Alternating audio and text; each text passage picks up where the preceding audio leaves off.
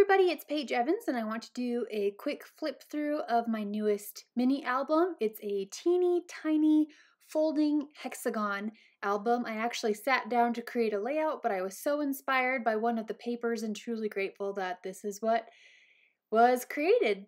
And I will show you that paper in just a minute. So you can see all of the flaps just open up, and I used two pictures also punched into hexagons about my daughter Jane, and then embellished with teeny tiny things found in Truly Grateful. And because this album is so tiny, it came together super quickly. So this is the section of hexagons that I was inspired to cut out and then slice from the corners to create the folding shape.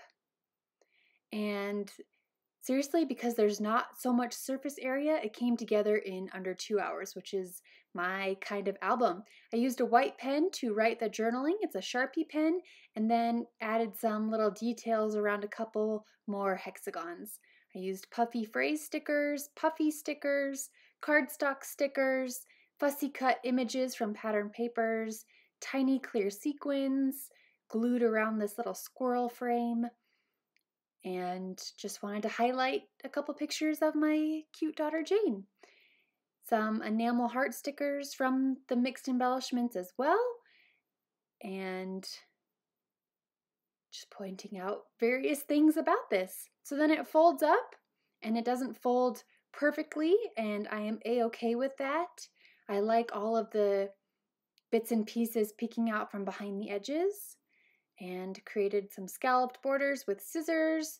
I embellished both the front and back side of each hexagon, so it's fun to look at from every angle. And then it folds up, and I have taped a piece of pink banker's twine to the back, and I used a little sentiment sticker to hold it in place. And that's it. I hope you are inspired to create one just like it. Thank you so much for watching, and let me know if you have any questions. I will see you again soon. Have a great day.